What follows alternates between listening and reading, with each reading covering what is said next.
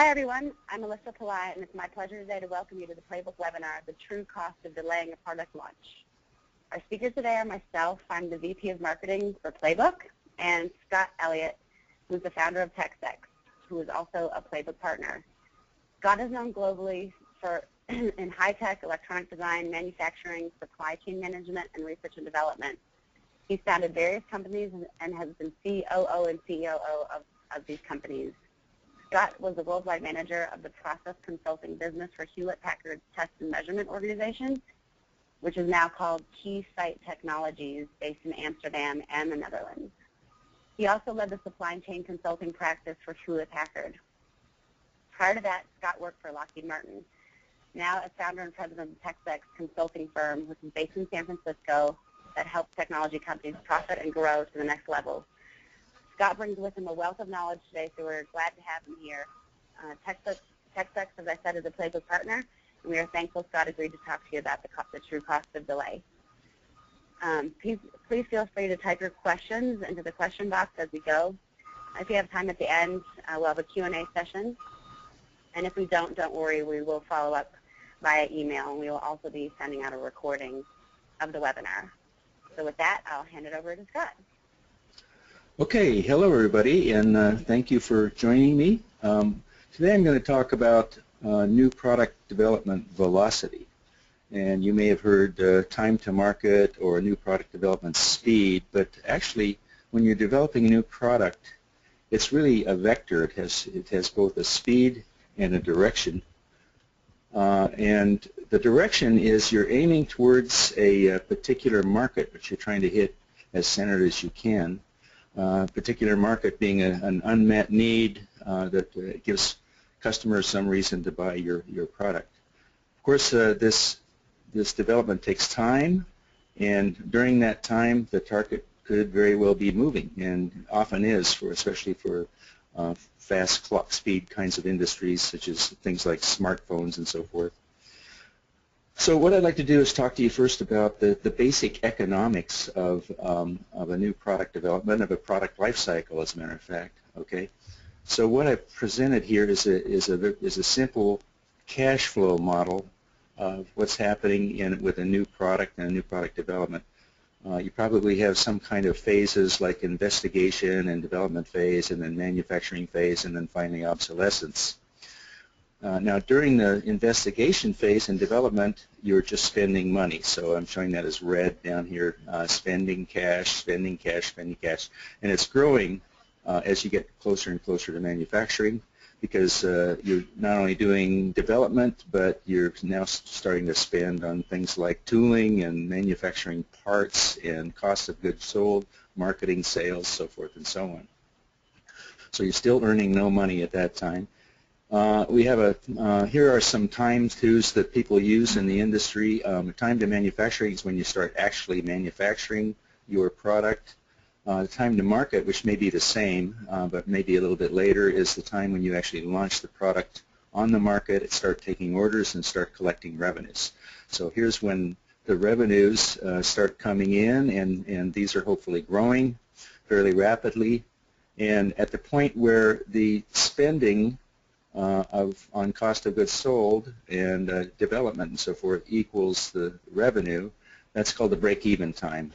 So you might be breaking even on the product at this point and even starting to make money, but you're still spending a lot of money as well. And then as you approach some maximum volume, 1 over E point here, that's called the time to volume.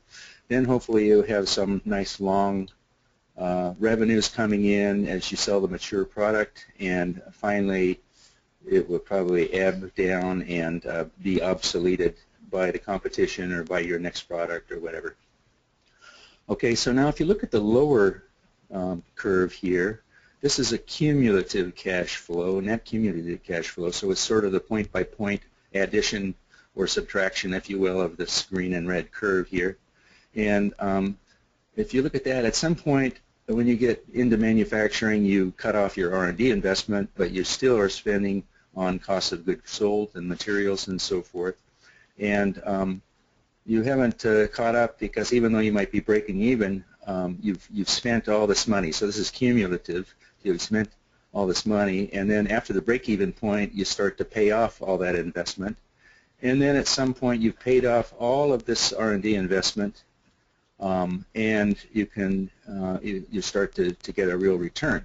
So the time to profit here, shown here really could be quite a ways into the manufacturing life of this product. And then hopefully that grows and grows, and at some point you get some maximum, and you may have to actually spend a little more money to obsolete the product, scrap parts and things like that. And so you achieve some kind of total return. All right. Now, I don't know how many of you have looked at it this way, how many of you are product managers or whatever. But this is basically why companies build products. They want to get this total return. There may be other reasons, strategic or so forth, but they really would like to see a positive return, a significant return on a new product development investment. So I'd just like you to ask yourself, who in your company do you think is accountable for the total product return on product by product? Of course, the CEO is accountable for the total profit and loss of the company, but on a product by product basis, who is it? Some companies have a product manager that follows products all the way through their life cycle. Some companies, I even worked for a company where the project manager, the R&D project manager, was responsible for the total return of the project. Of course, that's could be a very long time before you find out what that is. But anyway, project managers think differently if they're responsible for the total return, or it could be the chief marketing officer or somebody else in the organization. Anyhow, somebody should be thinking about this, and in fact, in many companies, there really isn't anybody that really thinks about it very much, unfortunately.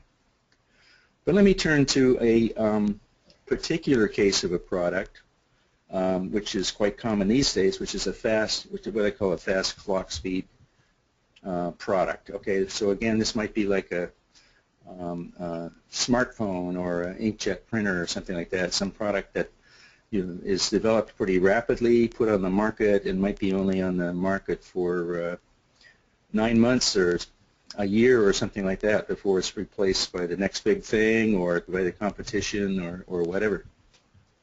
So this kind of product has the characteristics that once it launches, it usually rises extremely rapidly to a peak sales. Think of the iPhone 6 or something like that, and then gradually and not so gradually fades out and gets replaced by the next product or by the competition. All right.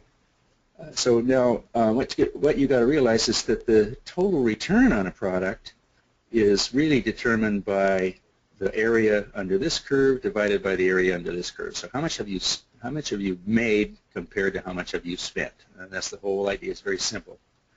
In these, just eyeballing these areas, this would not be a very good return on a product because it looks like it's about the same area, but never mind. So people talk about a return factor, which is the total revenues divided by the total expenses. And companies I've worked for have had rules of thumb like a return factor of 4 is acceptable. So anything less than 4, they would not start the development. Anything over 4 is pretty good. All right. Now, I had a minor in mathematics for my PhD, and at that time, I probably could have integrated under this curve and this curve. But since then, I've turned to management consulting, so I don't think I could do it anymore.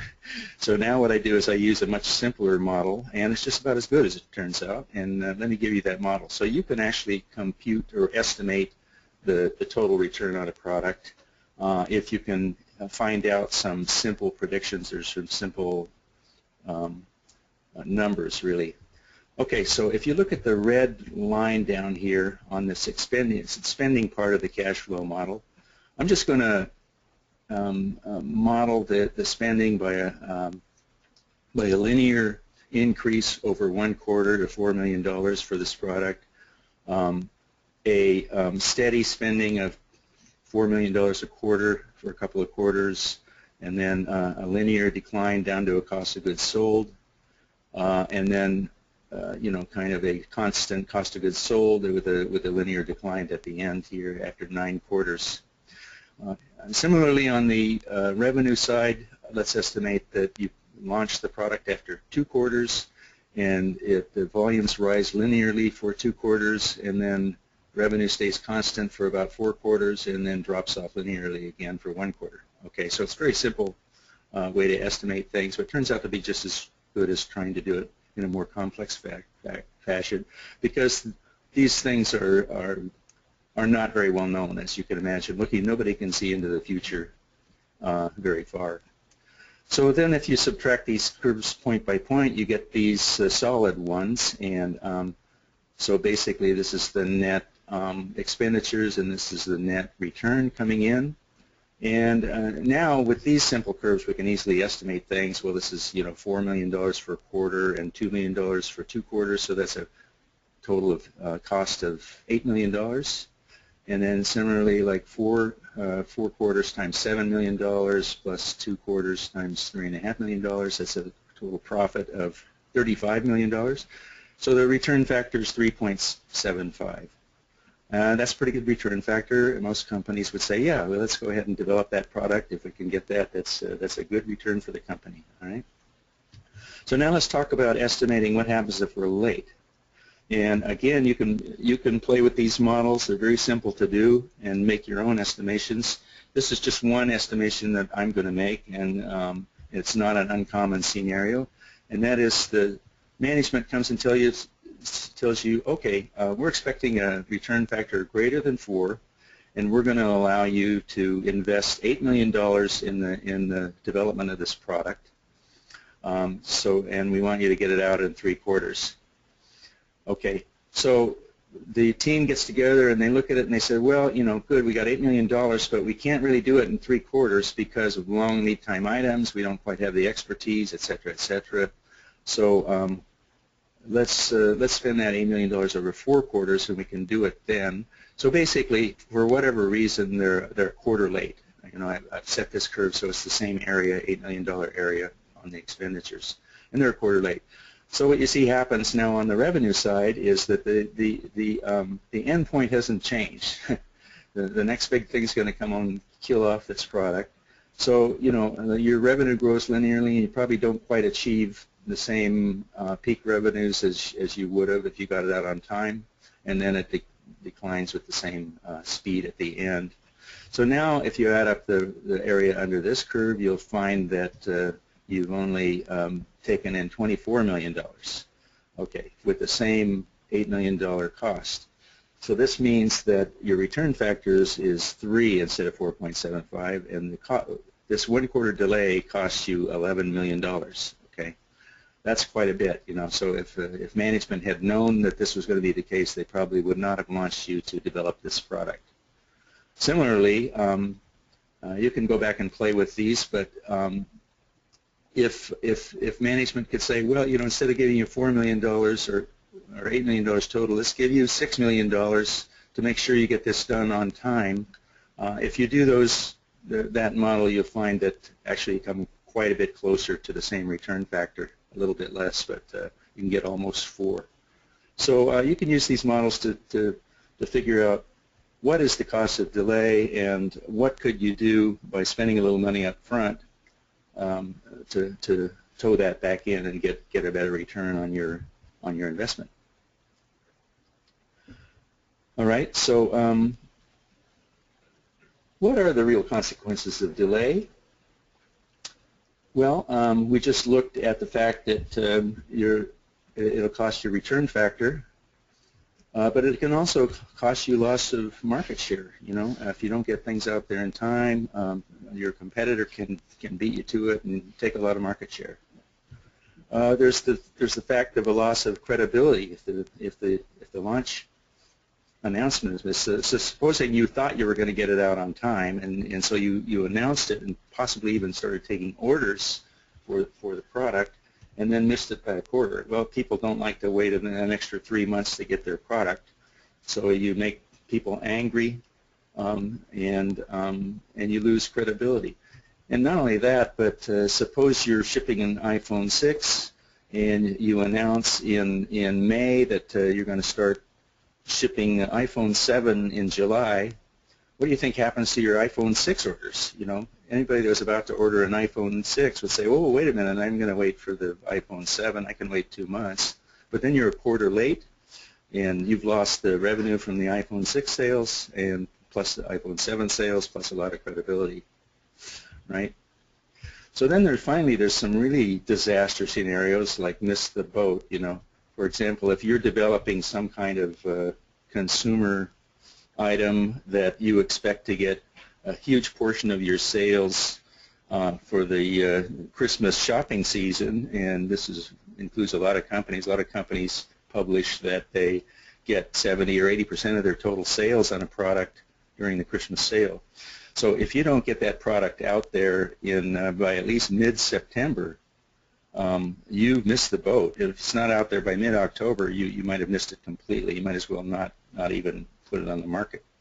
So that's a real disaster scenario, and that happens sometimes. All right, so let's talk about what slows the speed of development. And I'm sure you have your own list, but this is one I put together working with many clients over the years. And it's more or less in priority order. And I won't talk about all of them because you can read them. But the biggest case I've seen for slowing the speed is really inefficient team or individual empowerment. You know, and what this means is people don't know who can make the decision. You know, it's not clear who's supposed to make the decision, and so what happens is the decision goes unmade until somebody makes it that might be even the wrong person to make it, and you can trip all over things, and this can really spin wheels and slow down projects tremendously. Another one is too many projects. I've seen so many cases going into a company that, say, has 50 development engineers or development people, and they have 60 or 70 projects, right? This is not unusual. It's really true.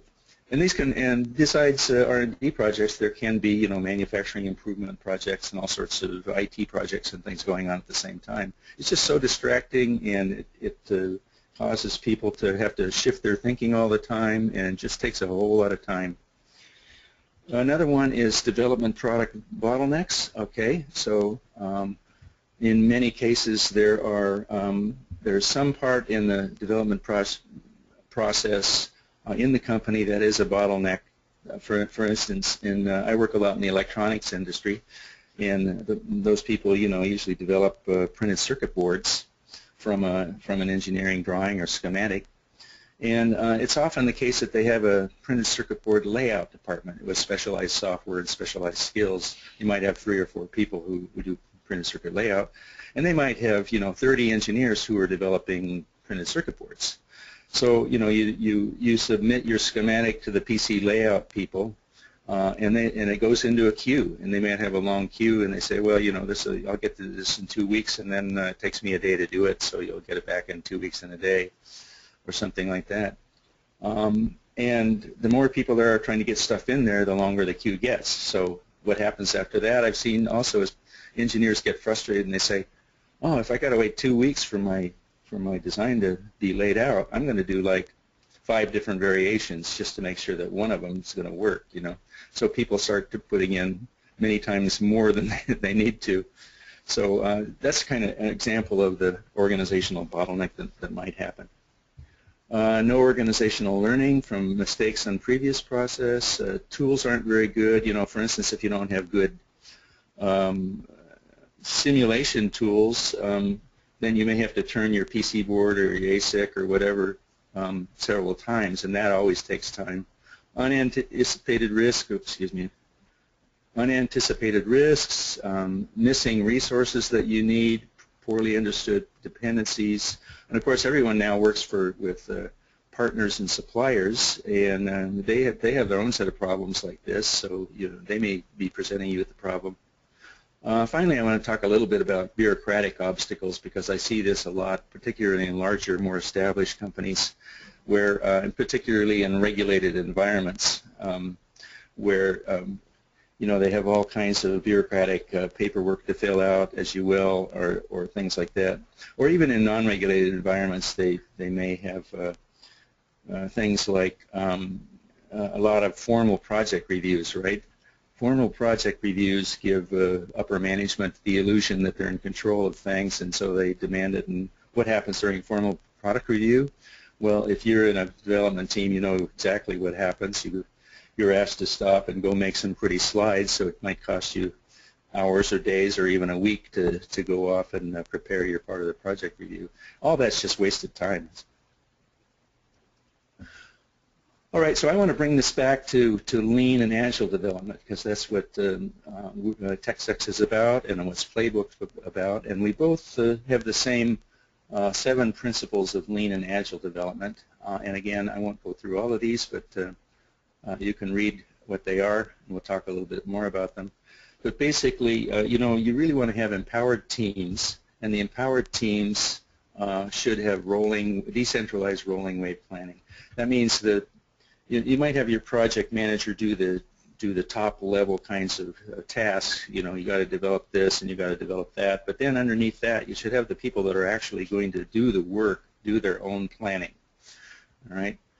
Then visibility of the management backlog. That means visibility and management of the backlog. The backlog means the amount of the unfinished tasks that need to be done to develop the product. What's the most important thing that needs to be done next? Minimize information transfer delays. Here you see a lot of cases where a project might have a project meeting for a couple of hours once a week, or maybe a half a day once every 2 weeks, and that can lead to a lot of delays in important information that should be transferred, and causes delays in the project. Resource loading at 70%. So this is the old crowded freeway thing, where you really want to try to get your resources not at 100%, so that people can move faster. So you can read the rest of these. Use a pull system for backlog. Make sure that you're managing to the critical path, that you understand where the critical path is and you're managing to it. In other words, feeding it. And eliminate non-value-added work and delays. These are the 7 principles. And these are reflected in this slide, which says that lean and agile methods can increase your new product velocity by 50% or more. Okay, so this is pretty well known in the software world now, where they use Scrum and agile techniques and Kanban techniques that have really increased the velocity of developing software products. And it's now starting to be used in hardware products, and that's what Playbook is about. It allows you to do that easily. And again, the keys to doing this are mostly the same as the principles we talked about: empowering the teams, making the backlog visible, breaking the project into chunks, and then sprint to complete the chunks. This is what Agile is about. And that automatically decreases the time to transfer information, and along with daily quick team huddles, like 15-minute meetings every day instead of 4-hour meetings every other week. Get people unloaded so they can work at least 75% of their time on a priority project. Keep the critical path visible and eliminate non-valued work. But wait. If you act now, our operators are standing by. Just kidding here. There is another big advantage of using lean and development techniques, and that is that it has to do with the direction of the NPD velocity. Okay, the finished product is closer to the unmet needs of the customer.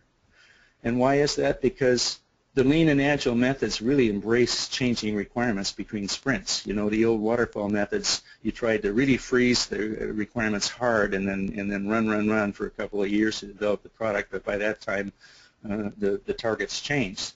In the sprint methodologies, the rapid sprints allow you to keep testing the market and see how it's changing.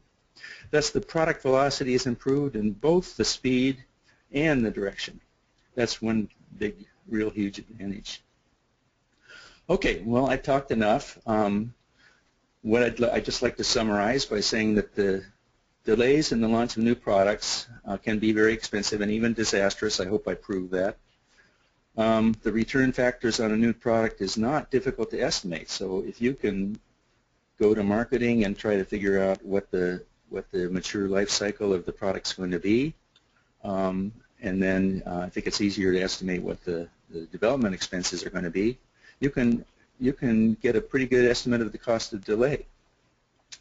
And finally, that the lean and agile product development methods can really improve both the speed and the direction of your new product development and hit the target on time and the right target.